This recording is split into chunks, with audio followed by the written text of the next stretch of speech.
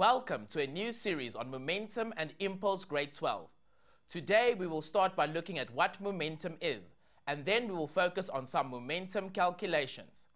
Let's take a look at how to define momentum. Momentum is defined as the product of an object's mass and its velocity.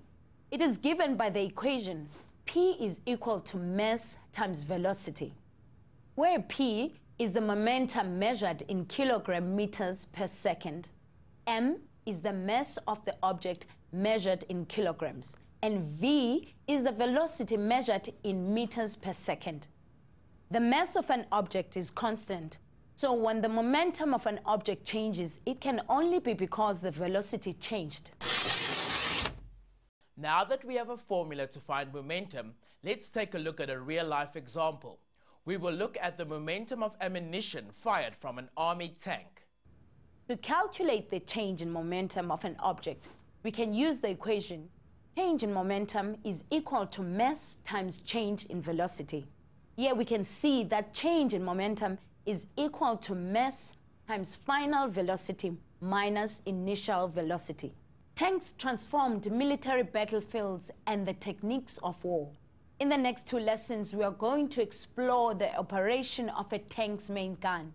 This will help us to understand momentum and force. Ammunition is loaded into the main gun before it is fired. Modern tanks use special armor-piercing ammunition like these shells. Now watch carefully as this tank gun is loaded and then fired.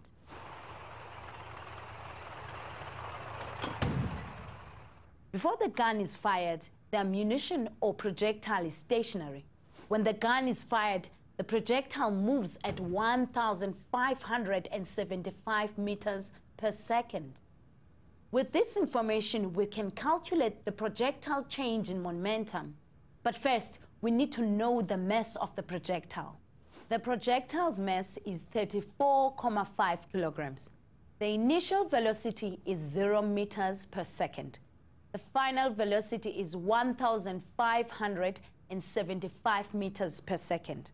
Using the forward direction of the projectile as the positive direction, we can now calculate the projectile's change in momentum.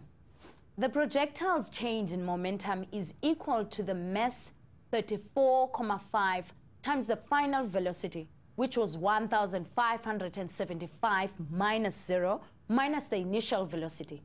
This equals positive 54,337,5 kilogram meters per second. It is important to remember that momentum is a vector, since momentum is velocity times mass and velocity is a vector.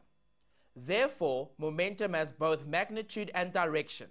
We need to specify that the momentum of a bullet is in a forward direction. Let's look at another example to understand the vector nature of momentum better.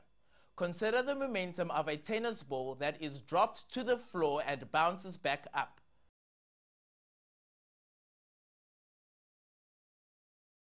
The tennis ball has a mass of 0,15 kilograms and is dropped to the floor at an initial velocity of 6 meters per second and bounces back up at a final velocity of 3 meters per second. As the ball approaches the floor, it has a momentum that we call the momentum before the collision. When it moves away from the floor, it has a different momentum called the momentum after the collision. The bounce on the floor can be thought of as a collision taking place where the floor exerts a force on the tennis ball to change its momentum. Now we can calculate the momentum before the bounce. Because momentum and velocity are vectors, we have to choose a direction as positive. For this example, we chose the initial direction of motion as positive. In other words, downwards is positive. Initial momentum, P subscript I, equals mass times initial velocity, V subscript I.